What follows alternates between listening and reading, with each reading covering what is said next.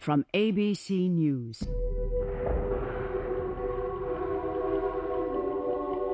A television event. 100 years in the making.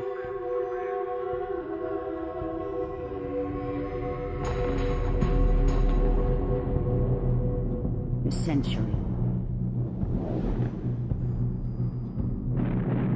October 1944.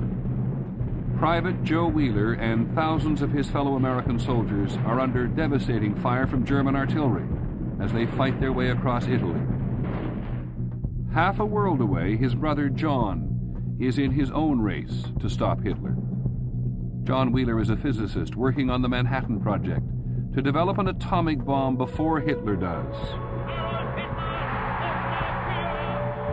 They are driven by news from the front. From the battlefield, Joe sends a postcard to his older brother. The scientist understands his brother's message completely. The postcard says simply, "Hurry up." The century. Ultimate power.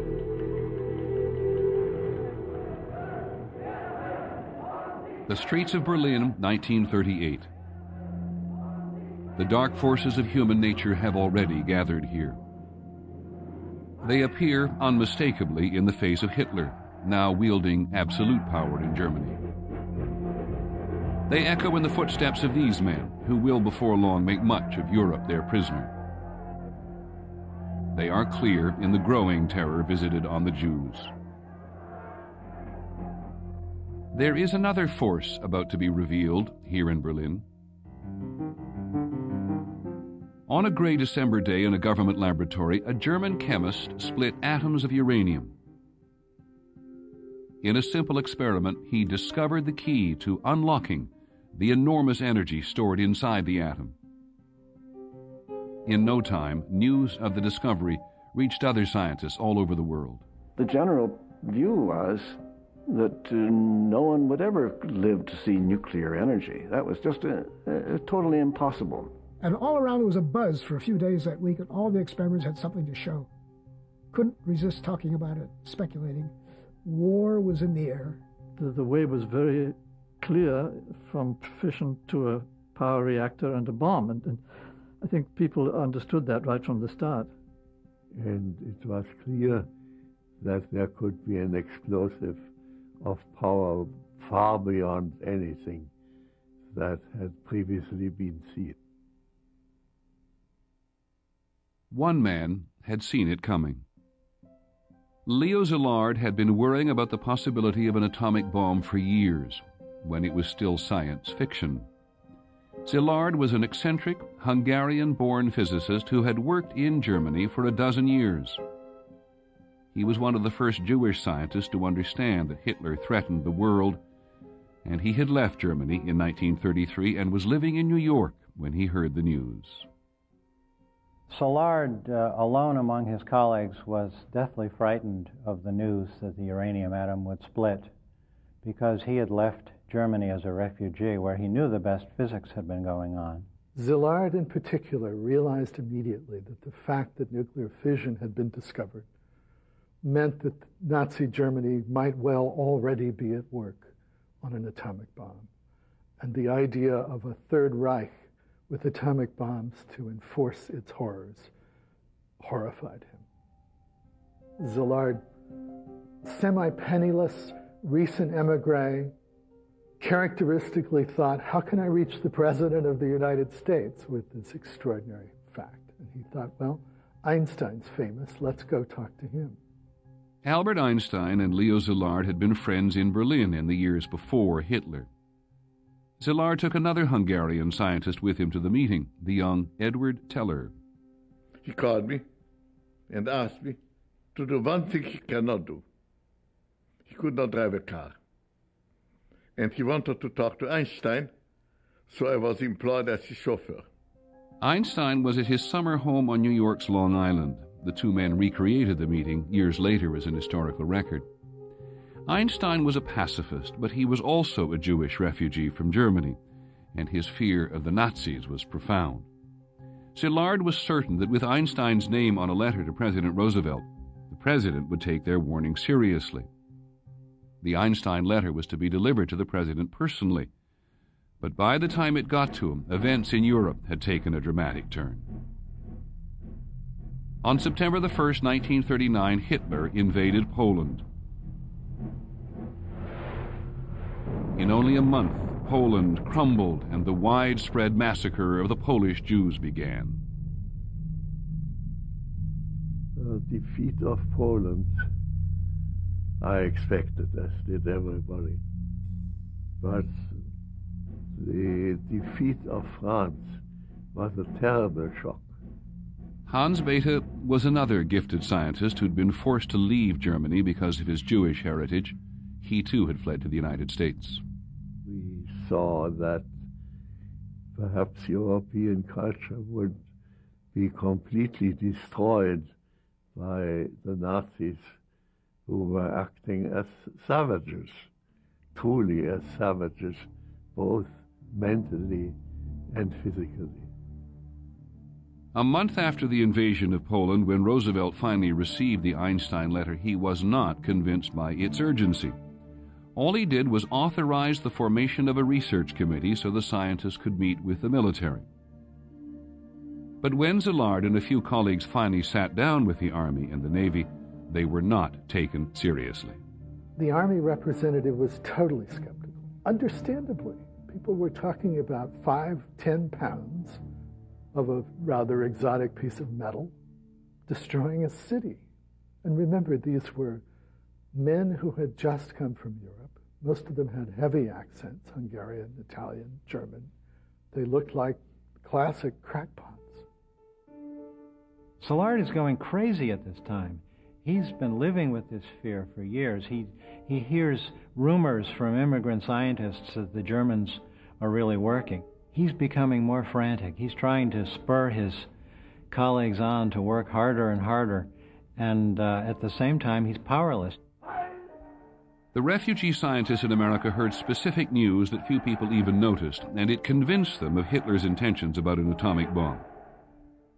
The German War Department had taken over the country's finest laboratory, and the Nazi government had outlawed the export of uranium from Czechoslovakia, which the German army now occupied. Czechoslovakia was the principal source of uranium in Europe. There was no doubt that the German bomb project had begun. December 7th, 1941, the Japanese attack on Pearl Harbor. When America went to war, it committed itself completely to the war effort. The war gave a new sense of urgency to the top-secret atomic bomb program. Leo Szilard finally got what he wanted. Then my wife and I were just about to sign up for the Army Air Corps, and this professor, his name was Joyce Stern, says, "Don't do that. Wait a couple of weeks. I think there's something that'll be more important and be better for you and better for the country." So we waited, and next thing I knew, I was on my way to Chicago. At the University of Chicago, Agnew joined Leo Szilard and a small group of scientists led by the Italian Nobel Prize winner Enrico Fermi. They worked tirelessly to prove that the atomic bomb could be built, and they were convinced the Germans were still years ahead. We were always worried as to what the Germans were doing. You must keep in mind that the center for all this activity pre-war was in Germany. Fermi had studied in Germany, Bethe was in Germany, Szilard was there. The Center for Nuclear Physics Study was in Germany. And so we always worried about what the Germans were up to. It was a troubling time for Szilard. Even while pushing the scientists to produce a bomb before the Germans, he worried what impact this weapon might have on the future of the world. On the morning of December the 2nd, 1942, 1 year after Pearl Harbor, the scientists were on the brink of a breakthrough. In a squash court under the abandoned football stadium at the University of Chicago, Szilard and Fermi had designed and built the world's first nuclear reactor. The Germans had discovered that by firing a neutron into a uranium atom, the atom would split, releasing a burst of energy. But the splitting atom would also release something else, more neutrons, which would split other nearby atoms. Fermi and Szilard believed that with the uranium properly arranged in a reactor, they could create a chain reaction that would expand to split billions of atoms and release vast amounts of energy. If they succeeded, they would prove the basic principle for a bomb. But it was a dangerous experiment. The scientists had packed the uranium in blocks of graphite which would slow down the process and keep the reaction under control. But if this experimental reaction went too fast, it might explode, like a bomb. On the cold, dimly lit squash court, the scientists watched as the experiment began.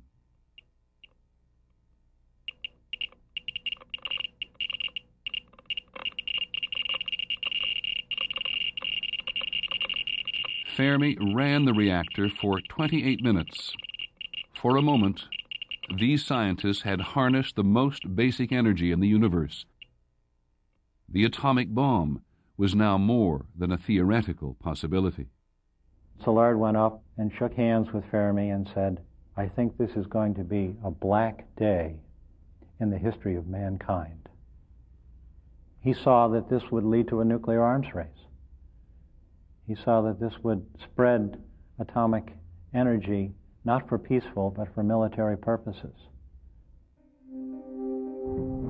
By the end of 1942, the Manhattan Project, as the program was now called, had already been placed in the hands of the military. The man in charge was a hard-driving, decisive Army general named Leslie Groves. His orders were clear: finish a bomb as soon as possible.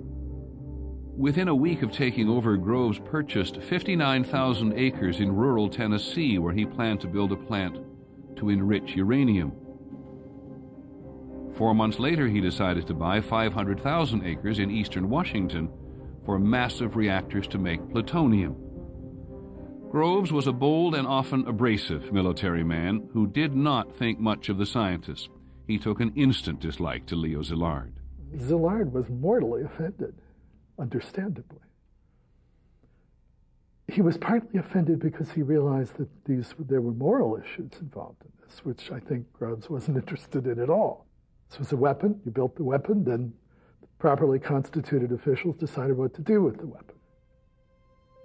But Szilard understood that it was a weapon that would destroy cities, and that there were weapons beyond it, hydrogen weapons that would destroy countries, and that there were very deep issues about war and humanity and human rights that needed to be a part of all of this discussion.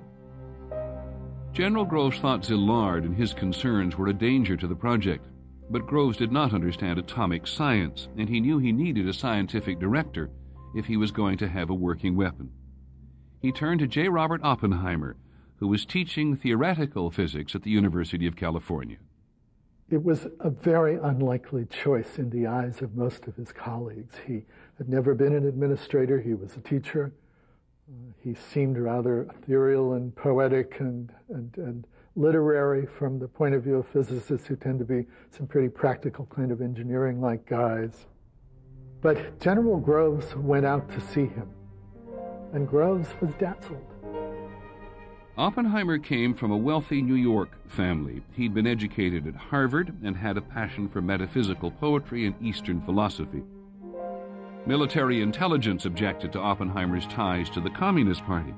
The FBI had actually placed him on a list of Americans to be arrested in case of national emergency. But General Groves saw only a brilliant scientist who believed deeply in the importance of building a bomb which would end the war. Unlike Szilard, Robert Oppenheimer believed that the bomb would be a benefit to mankind because it would make future wars impossible. Over the objections of military intelligence, Groves got his man.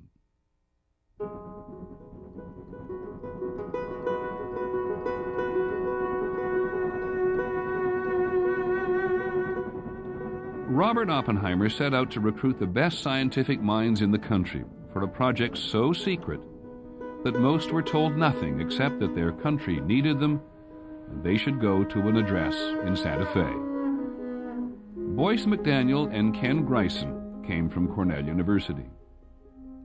Arriving at Santa Fe, it was quite an experience. You know, you're going into a circumstance don't know quite what you're getting into. You're going to be there a long while. It was wild. I mean, we drove on a little highway up to a certain point and then turned off on something that started out being a little dirt road, and we were sure we were lost. And then we climbed a steep, winding road up to a mesa, and we were still sure we were lost. But ultimately, we came to a little guardhouse with a soldier at it. We knew we were in the right area. They had arrived at Los Alamos. 26-year-old Martin Deutsch had fled Austria and was working at MIT. It had sort of a Shangri-La unreality to it. The whole atmosphere, of course, had something unreal about it. You got there and you saw all the great names in the field. It was a very exciting thing. Los Alamos was a paradise for scientists. You met the scientists about whom you only read in books, you know. Joseph Rotblat was a physicist who'd been in England when the Germans invaded his native Poland, and Phil Morrison had been working on the Manhattan Project at the University of Chicago. It was a tiny community of old friends or old acquaintances and people with a great common interest. So it was an amazing experience. Conspicuously absent at Los Alamos was Leo Szilard. His conflicts with General Groves kept him in Chicago. But soon there were hundreds of scientists working in New Mexico. I did not know with any certainty that the project was a bomb project.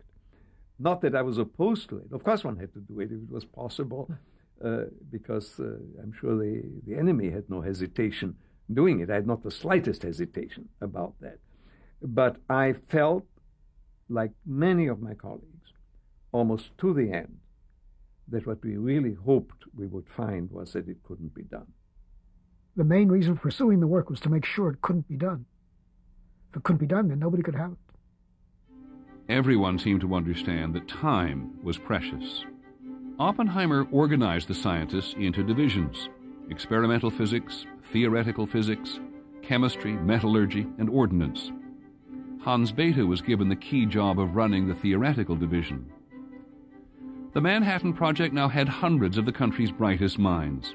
At Los Alamos alone, there were 4 Nobel Prize winners and 10 others who would go on to win the prize in later years. The hard work was driven by the news from overseas.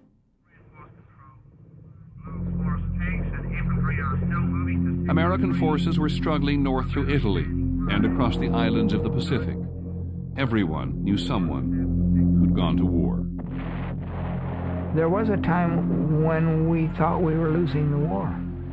Because a lot of my friends, gosh, a whole gang of them had been killed in the Pacific as well as in Italy and in Germany. And I think we were just really motivated. You really wanted to win, end the damn thing.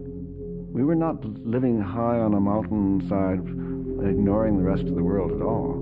We were very much concerned with the progress of the war. The war was not going well.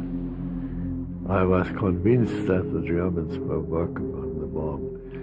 I thought they probably were ahead of us, way ahead of us. By 1944, the Manhattan Project had been given the military's highest priority. More than 100,000 people were working at half a dozen sites around the country. 6,000 men and women were working at Los Alamos. When Los Alamos was set up, it was supposed to be a total of 30 scientists. I mean, it was supposed to be much easier than it actually turned out to be. We worked 6 days a week, and people enjoyed it. I just thought everything was great. I would say it was, to me, those years, it would be 43 through 45 were the most exciting years in my life. The atmosphere, the intellectual level, It was just fantastic.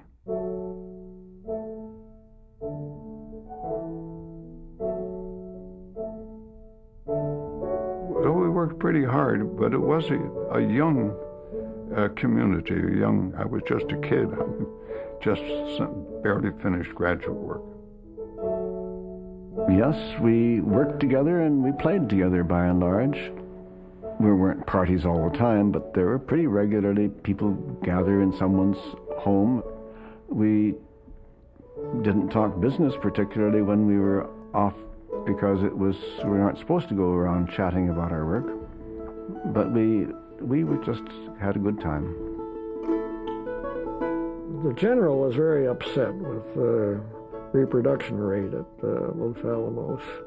And they didn't like building these big hospitals and having the doctors and all that. But there wasn't much he could do about that. Of course, everybody was young. The average age was 25. It was such a compelling common bond among us. No one there ever forgets it. Yes, there were hardships. Yes, there were difficulties. Yes, there was an impossible problem. Yes, there were even tragedies. And we knew the whole thing was tragic in its essence. But it seemed to be a necessity thrust upon us by this history. The Allied landing at Normandy, June the 6th, 1944. I remember very vividly the invasion of Normandy and thinking that, boy, I sure hope the Germans don't have the bomb, because we had 1 million men in a square mile or two there. I know that there was always the talk, well, that they might, how fast are we going, and how presumably they could do it just as fast as we could do it, if not faster. A German atomic bomb might have put a stop to the Allied invasion of Europe, but the Allied forces pushed on across France and into Germany. General Groves was determined to find out what the Germans were doing and to keep any bomb information or material away from America's Russian allies who were advancing from the east. The general created a special unit to scour the countryside for evidence of the German bomb program. In one place, they caught German scientists trying to escape. In another, the team confiscated German uranium, which they shipped home immediately so that it could be used at Los Alamos. The search team's scientific director, Samuel Goodschmidt, was a Dutch physicist who'd been living in the United States. He did not find much evidence of a bomb, but he did discover the fate of his parents. They had died in one of the concentration camps, now being liberated by Allied troops. It was a grim reminder of the evil which the Allies were racing against. In April, with the Allies closing in on Berlin, President Roosevelt died from a massive cerebral hemorrhage, and a virtually unknown politician became the 33rd President of the United States. When Harry Truman took the oath of office on April the 12th, 1945, he'd been vice president for only 82 days. He had met with President Roosevelt only twice, and he had never heard of the atomic bomb. Within weeks, Germany was on the verge of defeat. April the 30th, 1945, with the Allies closing in on his underground bunker, Adolf Hitler took his own life, his dream of a German Reich in ruins around him. The Allies discovered that Hitler had denied his atomic scientists the resources they needed to build the weapon. He'd never understood the potential of the atomic bomb. On the 8th of May, 1945, Germany officially surrendered.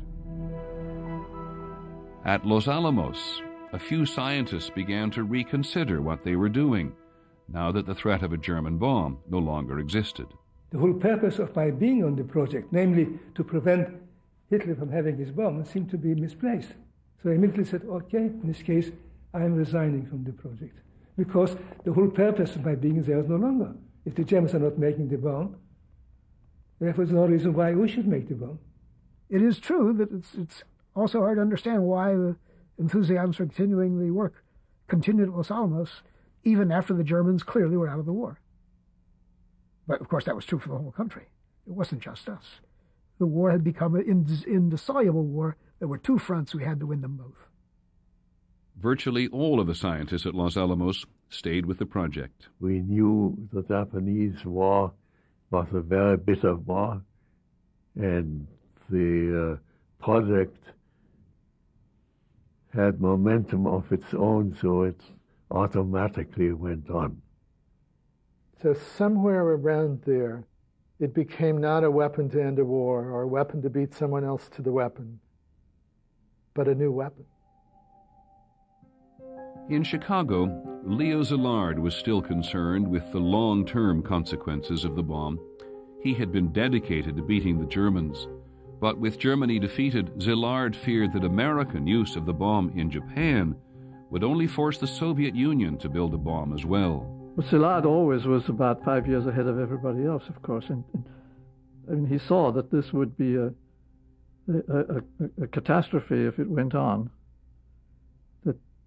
I mean, he clearly saw the United States and the Soviet Union accumulating these bombs in huge quantities, and he wanted to get in there first and stop it.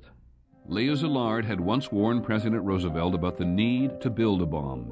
Now he felt the need to warn President Truman that it must stop. In May of 1945, Szilard managed to arrange a meeting with the president, but when he got to the White House, he was sent instead to Spartanburg, South Carolina, to see Truman's chief advisor, former Senator James Burns. Burns was about to become Truman's Secretary of State. He'd never heard of Leo Szilard. Szilard was trying to warn Burns about a post-war nuclear arms race with Russia. Well, Burns was just the wrong person to talk to. Burns considered himself knowledgeable in atomic energy. He thought that the bomb would make the Russians more manageable in Europe after the war, and so the one person who wanted to control the bomb and the one person who wanted to use it found themselves in the same living room, talking at odds. A few weeks later, Burns and Truman left for the Potsdam Conference outside Berlin. President Truman would meet the Soviet leader Joseph Stalin for the first time and consult with the Allies about how to end the war against Japan. Truman knew that a test of the bomb was imminent. The scientists had carved out a test site in a barren stretch of New Mexico desert. Robert Oppenheimer named it Trinity.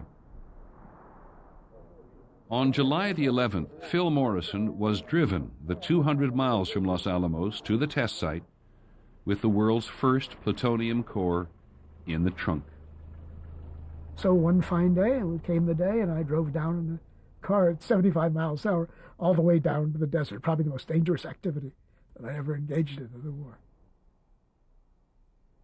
In the stifling desert heat, they began the painstaking final assembly of the world's first atomic device. Oppenheimer supervised the work personally. The sphere had an opening plug, sort of like a plugged watermelon. It had an opening all the way down, and you would work down through that hole to put the active material in the center. Packed neatly at the center of the thousands of pounds of high explosives was the small plutonium core. But in addition to the precision-made components, the first bomb was put together with cardboard, tissue paper, and household masking tape. 2 days before the test, on July the 14th, the assembled bomb was hoisted slowly into the steel tower.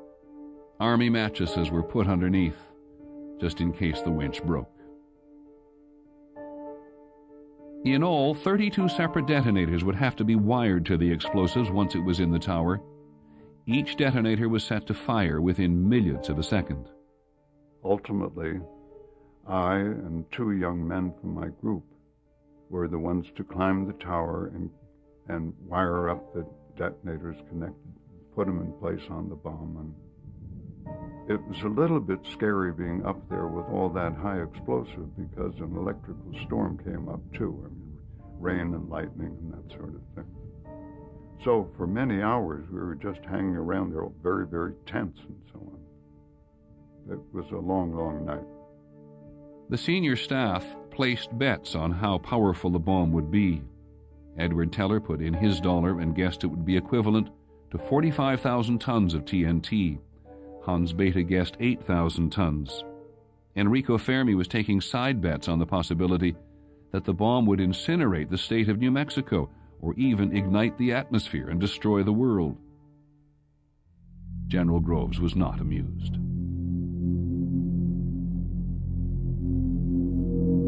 On the day of the test, July the 16th, President Truman was taken on a tour of Berlin. He wrote in his diary, "Never have I seen a more sorrowful sight. I hope for some sort of peace, but I fear that the machines are ahead of morals by some centuries." In New Mexico, all the observers had been given dark welder's glass to shield their eyes. They lay flat in the dirt of shallow trenches to protect them from the blast. At 5:29 a.m., 5 miles from Ground Zero, cameras inside heavy bunkers were rolling.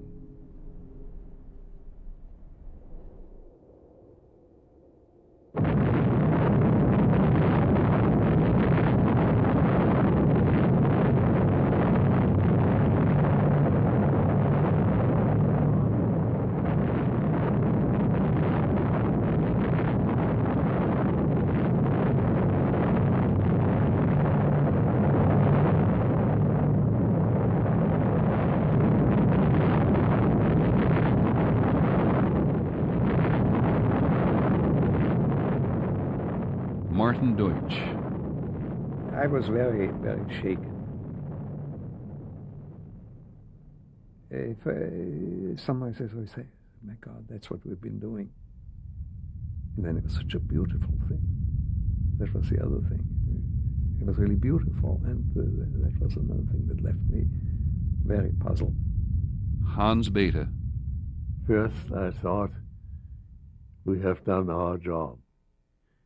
And second, I thought, what a terrible thing have we created. This really can destroy the world. Robert Oppenheimer. We knew the world would not be the same. Few people laughed. Few people cried. Most people were silent. I remembered the line from the Hindu scripture, the Bhagavad Gita. Now I am become death, the destroyer of worlds. I suppose we all thought that one way or another. The last year of the Pacific War was the killing year. The fighting dragged on for week after week at enormous cost in human life. The Japanese were unwilling to surrender despite their staggering losses. President Truman's military commanders had begun to discuss an invasion of the Japanese home islands, a chilling prospect for the tens of thousands of American soldiers being assembled in the Pacific. And it very much looked as if the closer we got to the Japanese home islands, the harder they would fight, even though they should have surrendered. So we were faced with the terrible dilemma that every punishing thing we could think of to do to convince them that the war was over and they had lost didn't seem to work.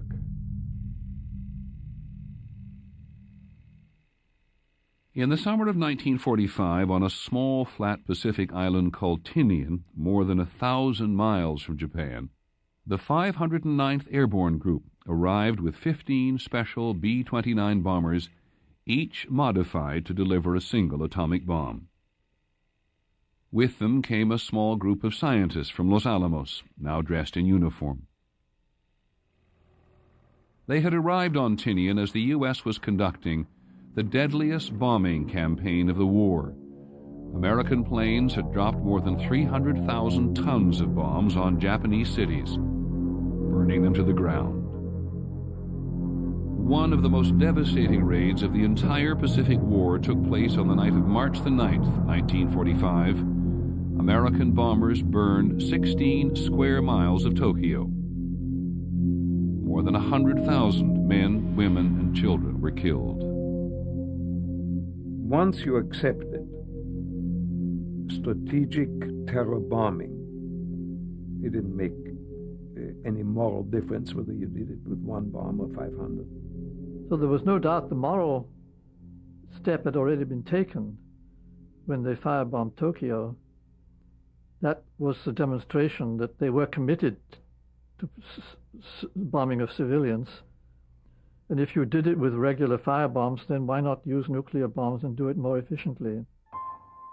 By July, nearly the only cities left unbombed in Japan were the 4 which General Groves had taken off the Air Force target list: Kokura, Niigata, Nagasaki, and Hiroshima. General Groves wanted virgin targets so as to measure the true destructive power of the bomb. In Chicago, the man who'd done more than anyone else to launch the bomb project had not yet given up his struggle to stop it from being used against civilian targets.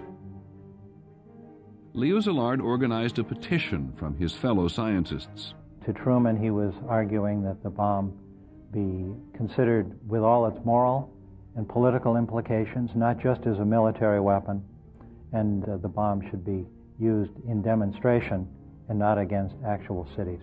More than 100 scientists working on the Manhattan Project signed the petition, and Szilard sent it off through official channels to President Truman. The president was still in Europe when he approved an order drafted by General Groves to use the bomb as soon as it became available. Szilard's petition never reached him.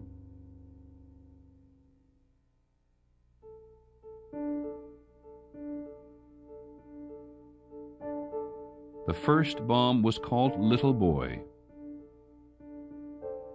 Early evening, we were just called and said, we're going to go tomorrow. And we went in for a briefing and just sat there, sort of wide-eyed, listening to the operations officer saying what we were going to do. I remember one thing he said, now, if you have problems, we have submarines here, here, and here to pick you up. Harold Agnew, then 24, and 2 other scientists flew in an escort bomber on the Hiroshima mission. The bomb was on board the Enola Gay, flown by Colonel Paul Tibbets. On August the 6th at 2:45 in the morning, 3 B-29s took off from Tinian and headed for Hiroshima. It was only 3 weeks since the first atomic bomb had been tested in New Mexico.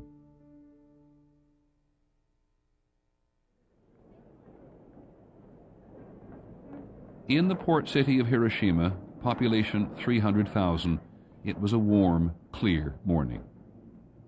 A few people noticed the 3 silver planes that appeared overhead at 8:15 in the morning, but no one took cover.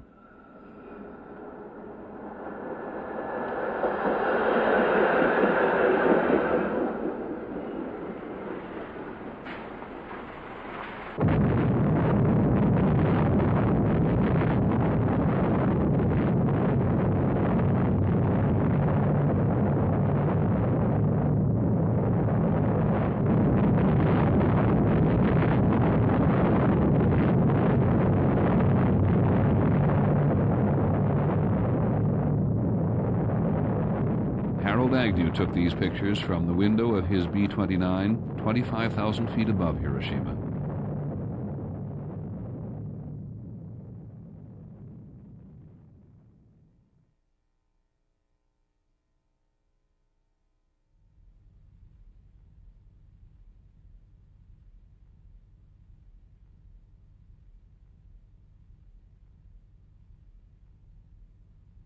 I was at Los Alamos when the news came of Hiroshima.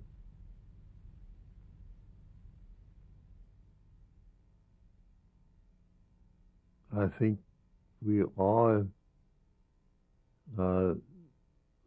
were happy because we thought this would end the war. Then a few days later, we got the photographs. It was so much worse than I had expected. We had calculated how far buildings would be destroyed, but it was so much worse to actually see it. Of course, there was a lot of enthusiasm, a lot of feeling that, we've succeeded, we're making a real impact. Efforts are not for naught. But there are a lot of misgivings, of course, at that time when you find out what you've really done. I had no particular reaction. It did what it had been, what it was supposed to do, and I hoped the Japanese would give up immediately. One was enough. I was not happy with Nagasaki. I thought that was unnecessary.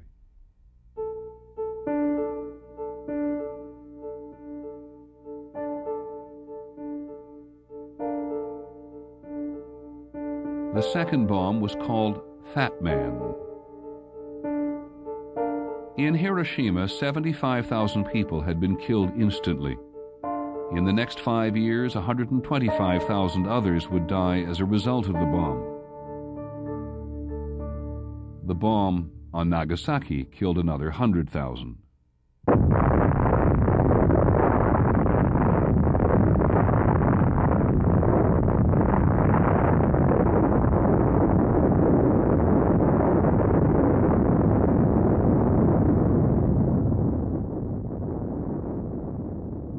Five days later, the Japanese surrendered.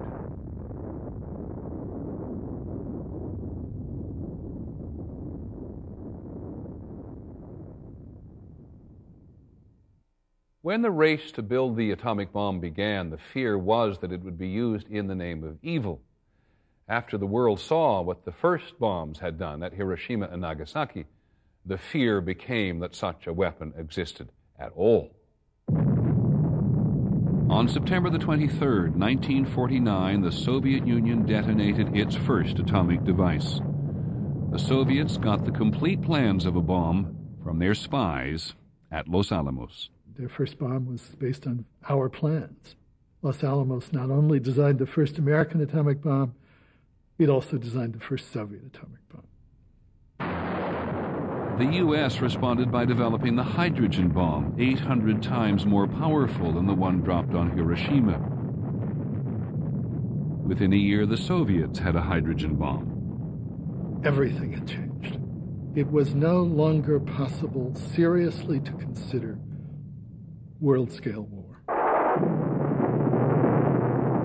In 40 years, there were more than 60,000 nuclear weapons on the face of the Earth.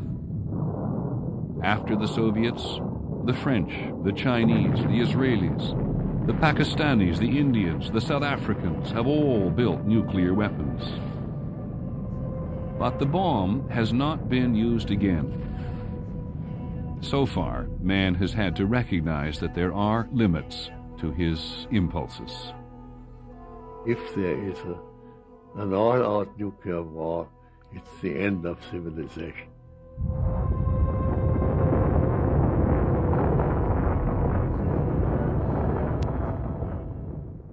I'm Peter Jennings for The Century. Good night.